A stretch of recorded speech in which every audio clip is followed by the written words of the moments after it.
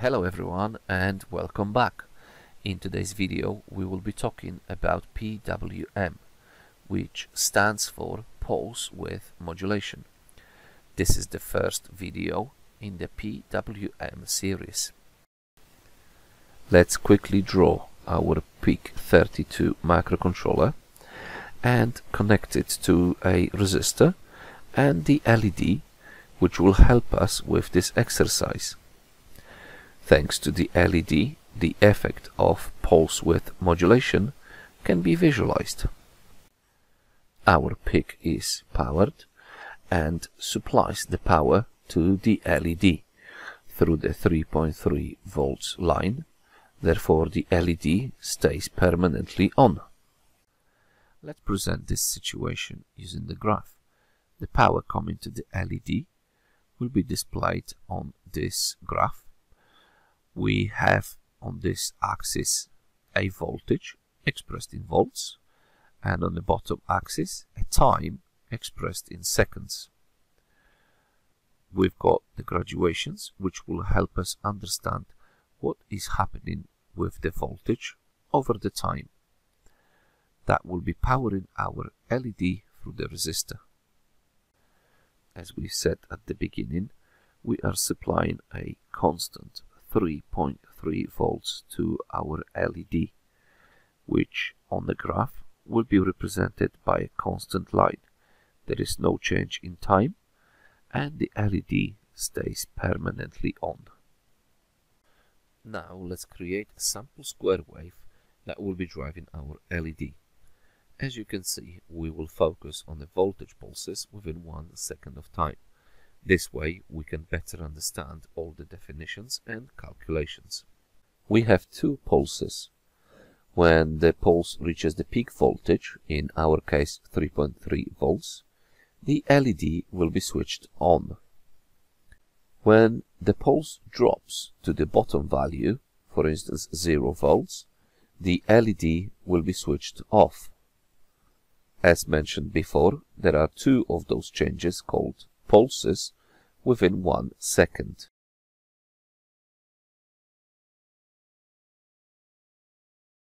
We can use special software for simulation of our circuit and observe that supplied voltage to the LED is at constant 3.3 volts. There are no levels change in the time. We will use a pulse generator that supplies the power to our LED.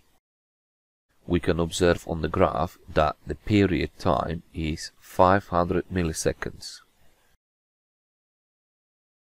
We have two pulses within 1 second.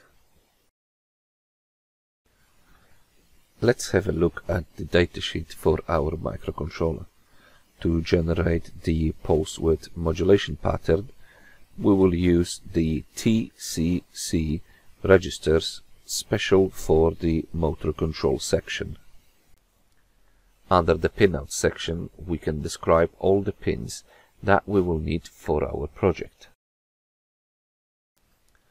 Section 34 of the datasheet describes timer counter for control module and its application. You can read more in this section. We will direct our attention to TCC0 module for these tutorials, as it offers the highest number of channels and waveform outputs. We will set this module as a normal pulse width modulation and PWM. We can see that it uses the single slope PWM generation. We will use that settings, including all of the calculations that will be related to our project. Let's have a look at our connections. We have 8 LEDs connected through the current limiting resistor to the selected outputs of our PIC32 microcontroller. And now start MPLAB X IDE. Click to start a new project and make sure you select the new MPLAB Harmony 3 project. Click Next. Select the path for the Harmony 3 files location and type in the name for your designated project name. Complete the project creation to your desired specification. Start AMP Lab Harmony 3 configurator and wait for it to load. When Harmony is ready, click Peripherals and then scroll down to add the first module, which is going to be TC0. This timer will help us to create the time delay for the later on project. Now go to TCC and select the TCC0 module. Now go to MHC menu, scroll down to Tools and select Clock Configuration. Go to Clock Easy View tab, then shift the view to the right so you can see the peripheral settings. On the peripheral clock configuration, click that just to confirm what clock settings have you got for your peripherals. As you can see, for our timer counters and timer counters control, we have 48 MHz clock. Let's go to MHC menu again, Tools, and select Pin Configuration. In this configuration, we will select all the pins that are relevant to our TCC0 module. We can select those pins in the pin diagram menu as shown in here.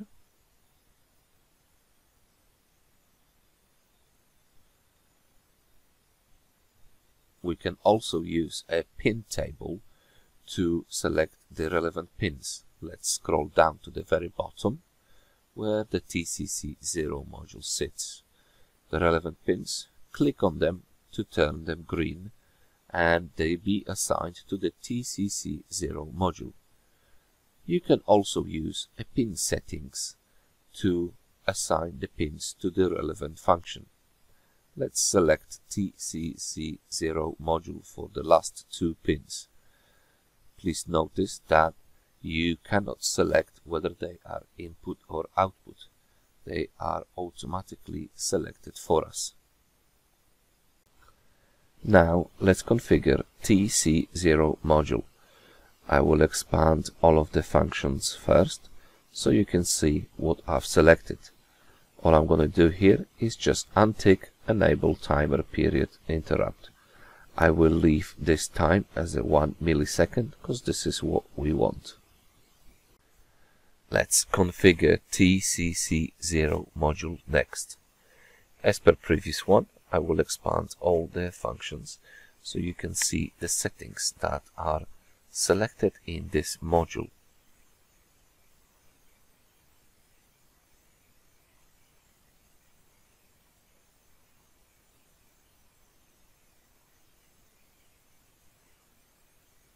Now coming from the bottom, we're not doing anything in here, so just collapse it. There's no changes for this as well. And nothing in the pattern generation. Let's collapse it. Dead time stays as it is. And we will not select anything for the outputs. In the channel 3, I will untick the Enable Dead Time option. I will repeat the same for the channel 2, for the channel 1, and for the channel 0. This will help us to start introducing those channels in a more understandable way. We'll leave default channel outputs as they are. Now let's go to the operating mode, and in here make sure you have PWM selected. In the prescaler option, we select and divide by 1024. We have select PWM type. Just make sure that it stays at NPWM as we discussed previously. In the period value, I'm going to use some values first that are going to be easier for us to understand what is happening in the PWM module. I am typing the value of 23,436 as a period value. Please notice that this will change our PWM frequency to 2 Hz. We will see this figure later in a moment. Let's go to our project tabs, and at the bottom one, let's select the project settings. In the project properties, make sure that connected hardware tool is our Curiosity Nano board. Let's click Apply and OK. In our project files, go to Source Files, expand that, and double click on the main.c file. This is the main file that we will be using to place our code. To enable pulse width generation, we have to enable the module with the functions that are related to the TCC0. Let's go to header files and expand this. Now let's click on Config, Default, Peripherals, and then our TCC0 module. Double click on the plib tcc0.h. In here, the function that we're looking for is tcc0 PWM start. Copy this function to our main.c file and paste it underneath the system initialize. Let's go back to our drawing for a moment. We will add some more definitions. This section of time we will call a pulse width.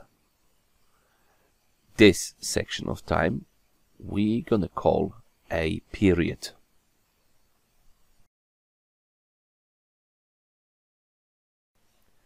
From this sketch we can see that there is one on and one off state contained within the period time.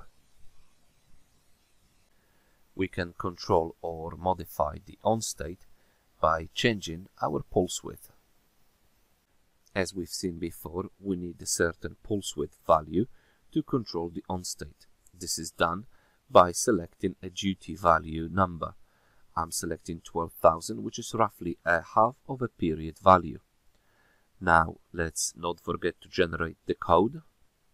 Once the code is generated, let's send it to our PIC microcontroller. As a result, we have diodes blinking. The on state, which is the pulse width, is controlled by the duty value. We have selected that to be at about half of the period, and that's how the diodes are blinking. Now let's change that value from 12,000 to something smaller. So I'm going to choose about a quarter of the period value, which in my case would be around a 6,000. Again, let's not forget to generate the code and program the microcontroller. And now, as an effect, we have a faster blinking diodes. And now let's type in value that is close to the top period value and quickly generate the code and program the microcontroller. Because the duty value is almost corresponding to the period value, the LED period on is much longer than the off period. Now we know how to successfully change the duty value, thus modulate the pulse width. Let's connect some probes to our output and observe the effect of the pulse width modulation on the logic analyzer. Let's take few samples and analyze our generated waveform. We can see that, as expected, the on value, which is our pulse width, is longer than the off state. The on lasts for about 0.44 of a second out of half second. Frequency of 2 Hz tells us that we have 2 on pulses and 2 off within 1 second of time. You may be wondering why the 2 LEDs are pulsing. Why not one, or why not all of them? You may remember that at the beginning of our coding we have turned on all of the TCC0 relevant pins. We have turned them on and set them to active for this peripheral. Datasheets are not very clear about this, therefore I have created a table to help you understand how are the pins broken into different functions and channels. For instance, our channel 0 that we were controlling at the moment controls pins PA04 and PA14, to which our 2 LEDs were connected. Let's have a look again. This red LED is connected to pin PA4 and blue LED is connected to the pin PA14. Let's use the other channels in our exercise as well. By typing any random duty value, we are directing what is the pulse length for the on state. I'm going to type in the values decreasing from the channel 0 to channel 3, and we will use the LEDs to see the effect. And now we can observe the final effect of our programming. We can see that those 2 LEDs belong to channel 3, this is channel 2, channel 1, and our original channel 0. And that brings us to the end of this first part of PWM video tutorial series. In our next video we will learn how to apply our PWM knowledge to control this simple brushed DC motor with the help of a few MOSFET transistors. Thank you very much for watching, and I will see you shortly. Bye!